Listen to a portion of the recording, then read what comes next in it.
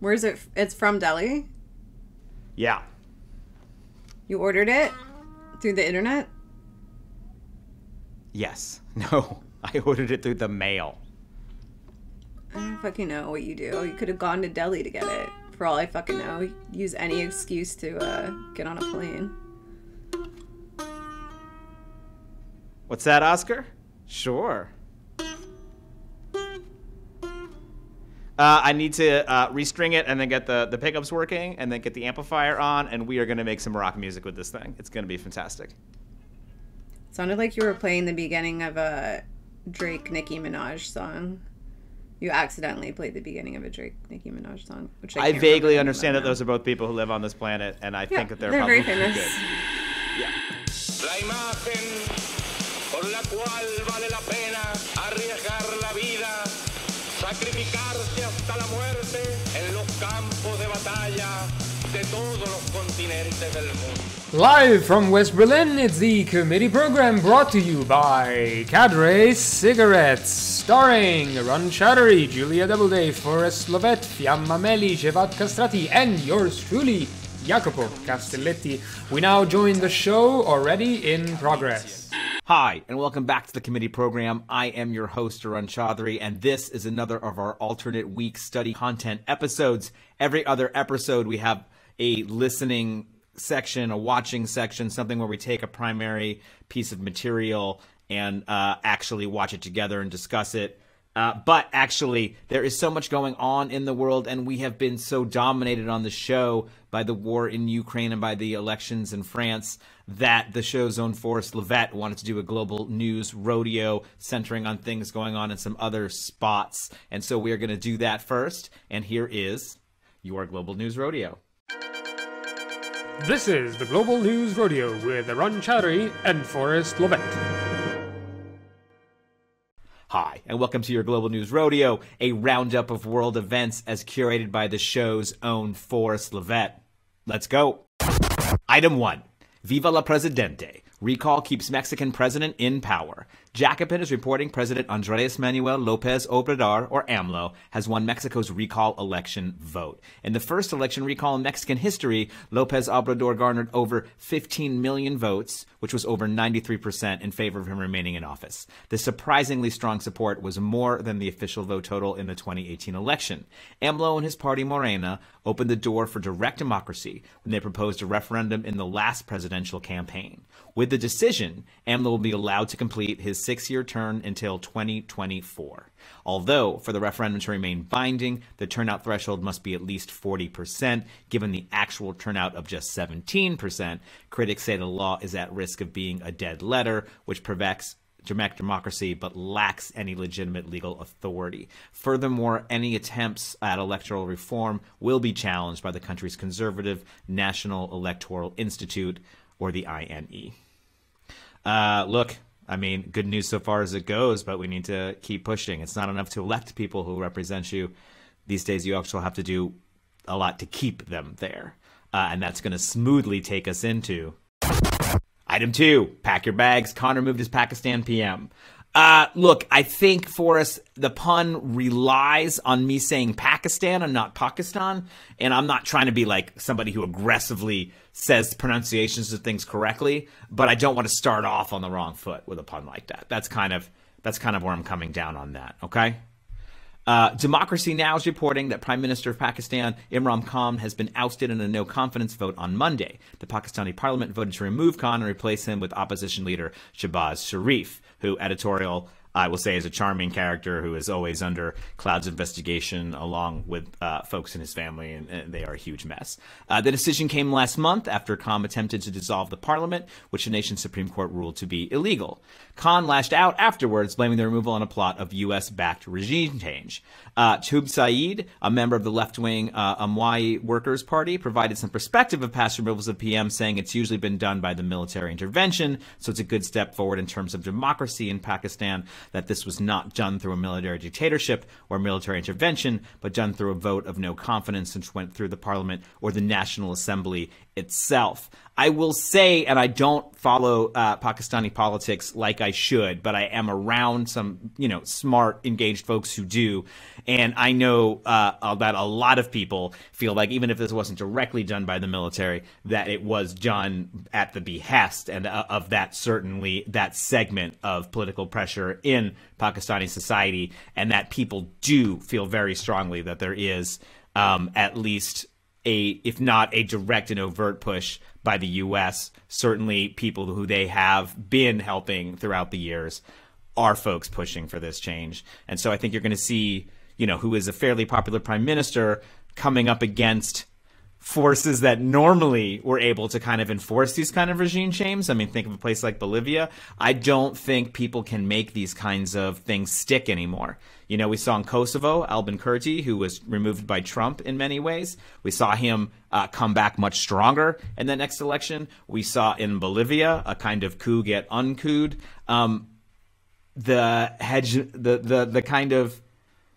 The power structure of the world is more multipolar all the time. And I think whether you are Russia, whether you are America, whether you are any of folks who are used to that bipolar world, you need to get used to the fact that it is harder for you to project power than it used to be. That's what I want to say.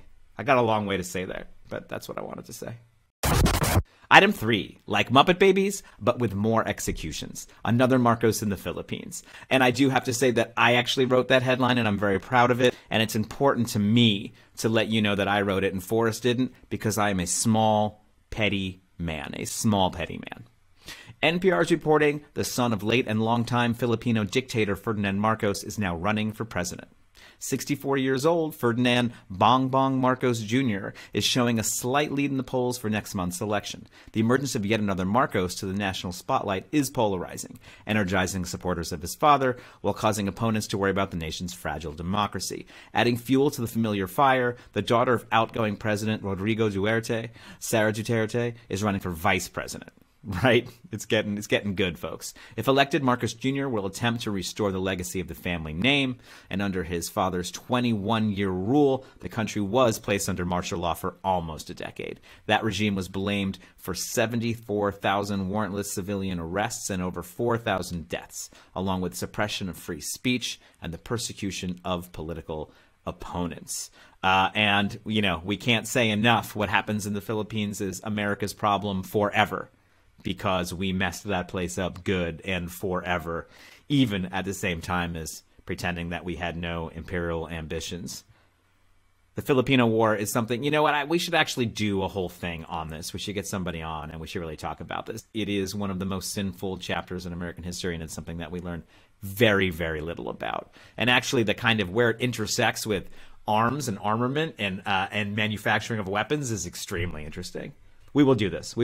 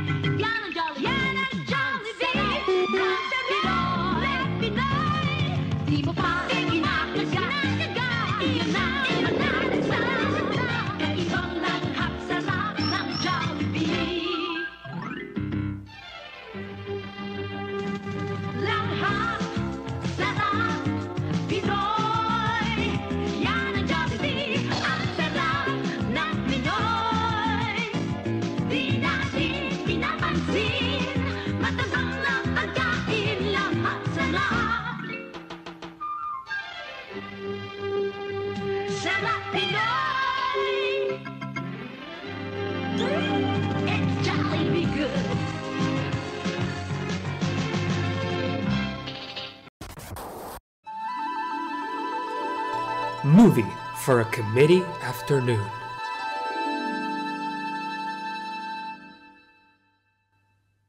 Hi, and welcome back to the committee program. I am your host, Arun Chaudhary, and tonight we are going to listen to and watch another piece of wartime propaganda This time it is Listen to Britain by Humphrey Jennings, which was released in 1943, so that's during the Blitz, when World War II was probably the hardest on the city of London specifically, and southern England generally. And this film is very different than a lot of what we've watched, which in one case, is certainly in the Frank Capra film we watched, is, very rock'em, sock'em, planes, dogfighting, all of this. We can do it, patriotism. Then we watched the piece that I had made at the end of the Iraq War, which was very competence and explanations. Then we certainly watched the very defensive film about Japanese internment camps. This is actually a piece of poetry by a guy who knows how to do that. Humphrey Jennings had, at this point in his career, made several very interesting documentaries detailing the work and home life of working class people all across the UK, and producing some very interesting films. And he was someone who thought that the British public would not sort of want to absorb that same hyper adrenaline propaganda that the Americans made, and so set out to make the kind of film he did make, which would be quiet, observational looks at things. And so this film has no real narration other than the beginning. It is just a series of verite scenes going from factories to fields to farms, etc. And very famously, there is a concert of German music that's held, during the Blitz, to show how the British people are above all of these kind of hatreds, and certainly are happy to celebrate German music even while they're locked in a deadly struggle with them. Whether or not this really speaks to the British character is certainly debatable, but whether or not it makes an interesting film is not. This is a highly observational, incredibly poetic, and just much different take on what wartime propaganda can be. So let's take a look, let's take a listen, and I will see you on the other side.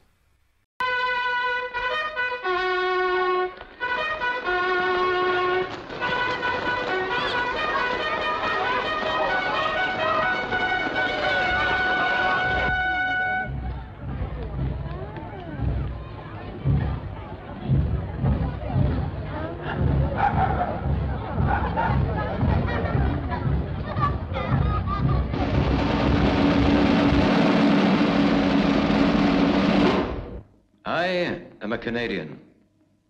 I have been listening to Britain. I have heard the sound of her life by day and by night.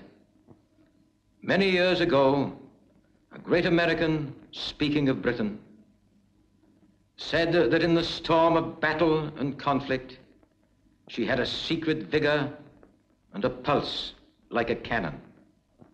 In the great sound picture that is here presented, you too will hear that heart beating. For blended together in one great symphony is the music of Britain at war.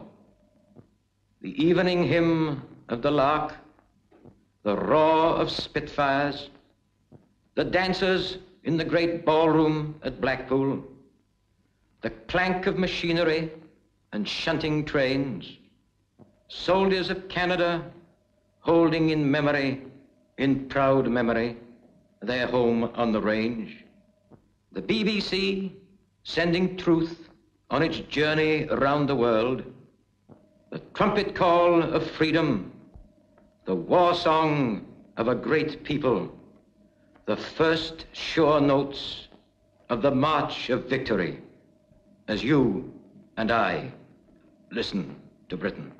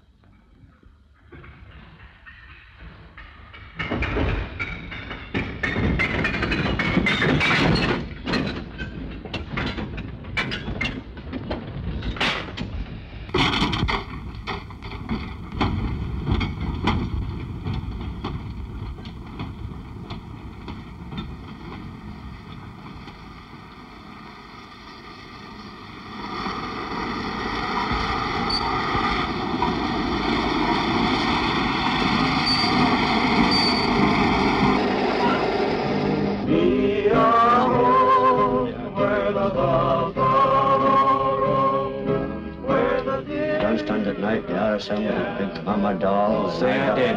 Big electric lamp. He finally won her. Love is heard, a discouraging word. And the sky. Remember Tommy and the Brandon Babe? Oh, yes, do I? Finally You had a great night. Took them all day to ditch it, didn't Yeah. Home, home on the range, where the deer and the antelope play,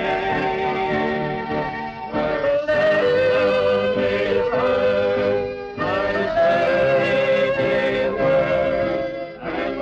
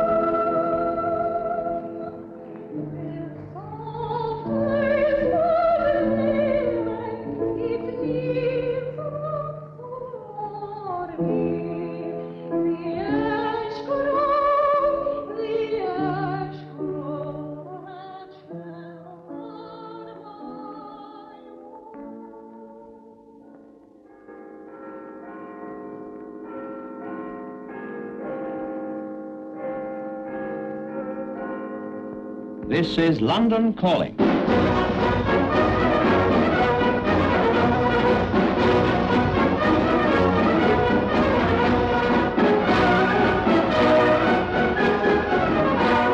London Calling at the beginning of tonight's broadcasting in the African service. London is calling you in the 1925, Aujourd'hui, Monsieur Churchill a donné à la Chambre. England mit der Sendung für Österreich. هنا لندن نذيع عليكم باللغة العربية على جهاز GST على موجة طولها 19 GSB in 41 Meter Band. This is the Pacific Service from London, sending you all greetings and wishing the best of luck to those of you listening who are serving in our armed forces, on sea, land or in the air, and in the merchant navy.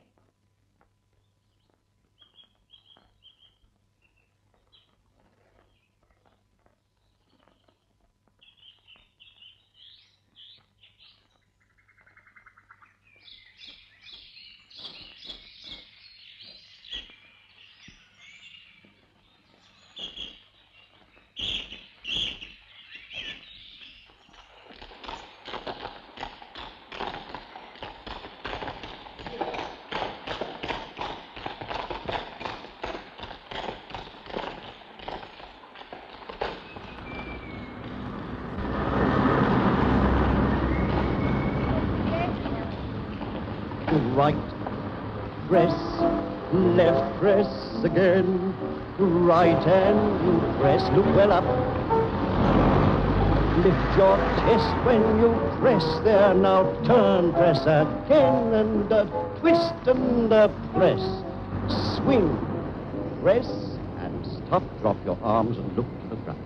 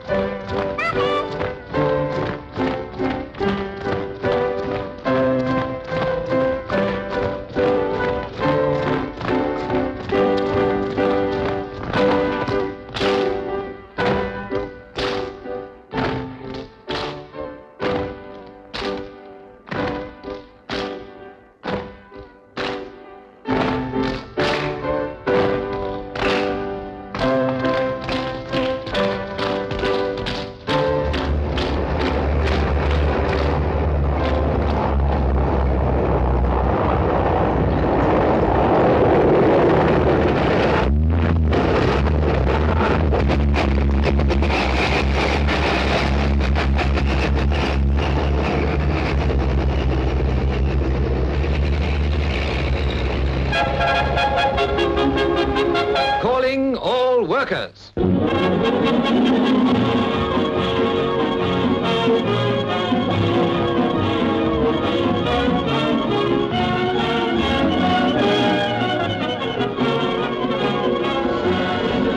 Music while you work will be played to you this morning on Rhythmic Records.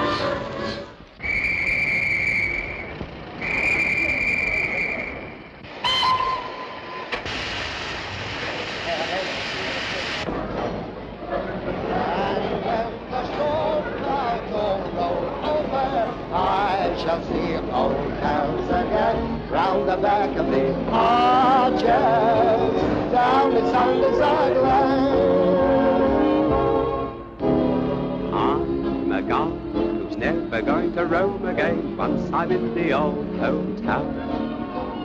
By and by I'll see my little home again. Then I'm going to settle down round the back of the armchair. Down this armchair, where the black of the armchair never seems to ring by. That's where I used to be as happy as a multi-millionaire. Everybody there a jolly good time. While the band alone goes by, and the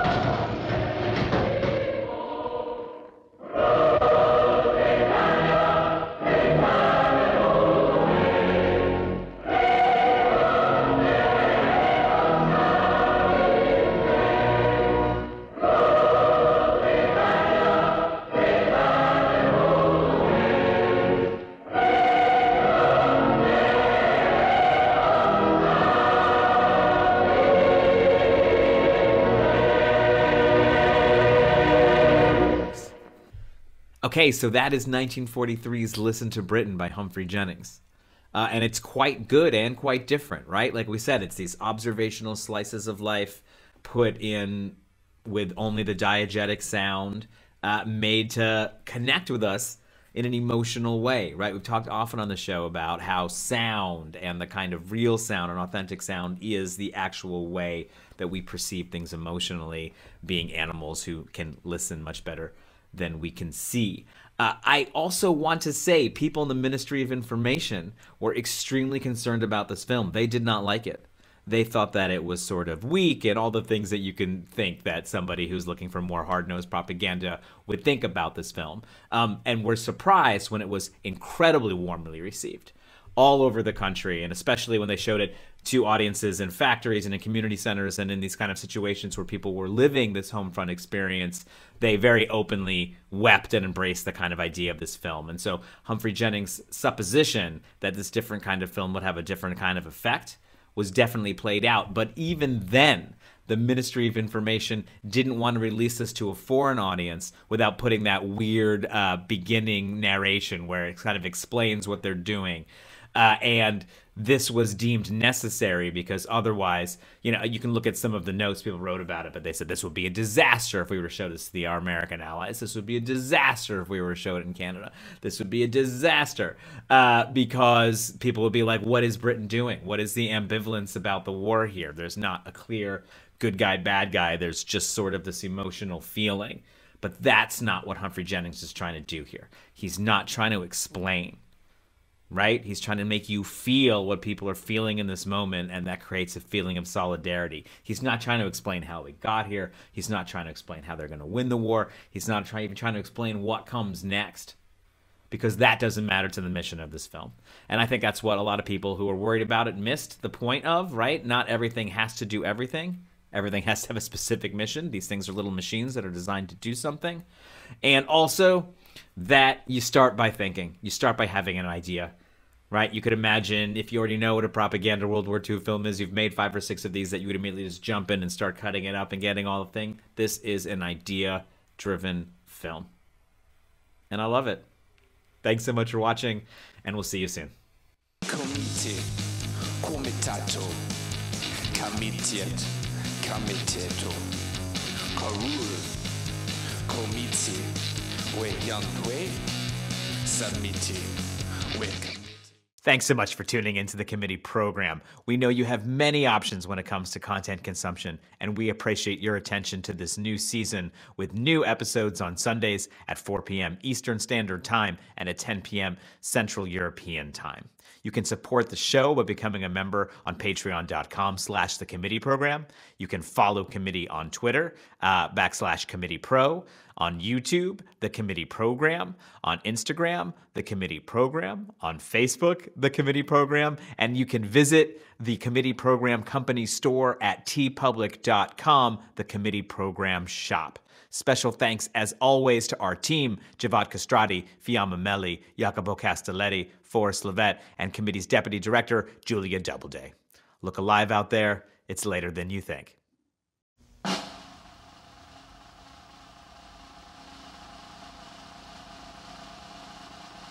It's the end of our broadcast day. Thanks for listening.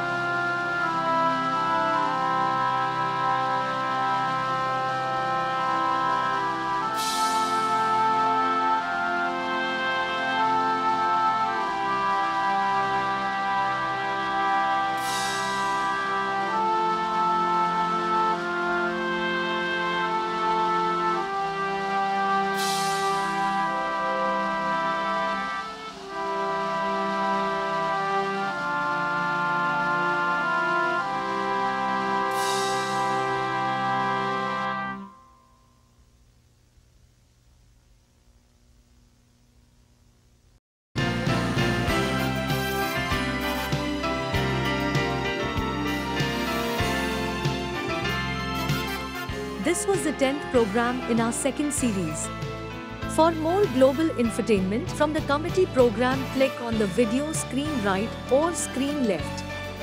Please like and subscribe to the committee program on Sundays at 4 p.m. Eastern and 10 p.m. Central European Time.